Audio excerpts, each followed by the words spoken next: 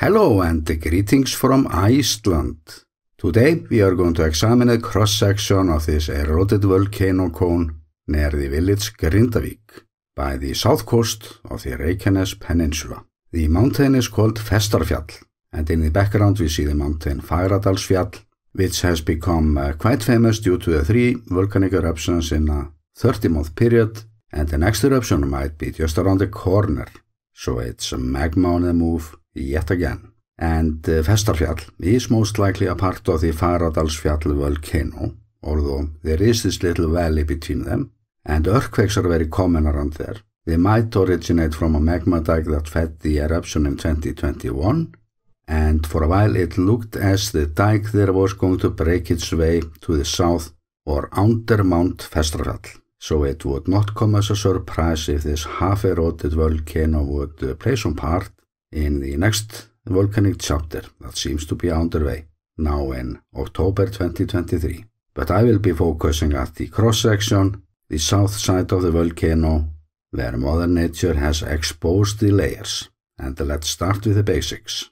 This is categorized as a Toya mountain, but they are sometimes called flat-top volcanoes, and they are rare worldwide, since they only form under glacier-covered areas with active volcanism, and the peninsula has many such formations, often long ridges from eruptions that didn't make it through the ice, so you won't find any lava on top of them, but in this case, all the ice above the volcano melted, meaning that the lava could flow freely for a while, left the cone with a little lava head that categorizes it as a Toya. And in fact, it appears as geologists consider this to be quite a remarkable phenomenon, since it might have been formed during 2 glacial periods, and that's where things get a bit complicated.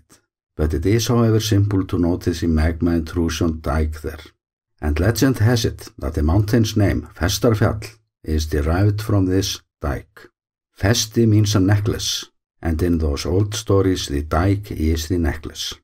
And once upon a time there was this woman troll that hung this necklace on this volcano, and she left instructions for a farmer at a nearby farm.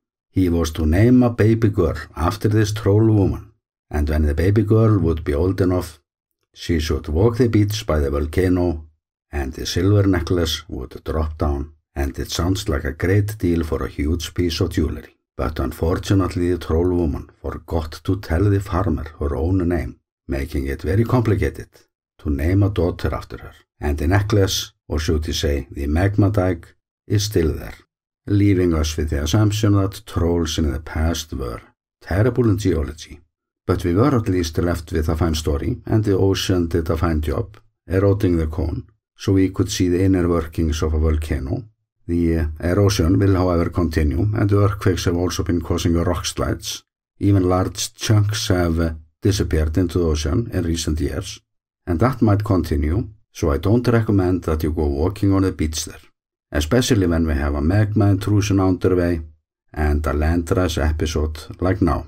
And as for all the layers there, I'm actually not the right person to analyze them, since I'm not a geologist, but I encourage viewers to share their knowledge in the comment section, and places like this are the reason why I went into photography.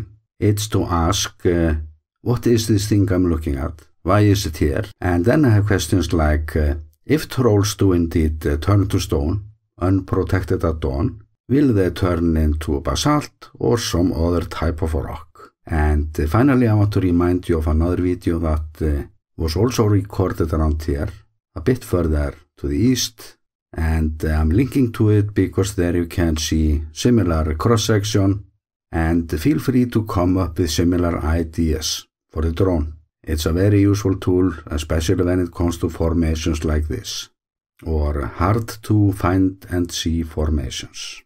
And with that, I'm sending you best regards from the volcano island, Iceland.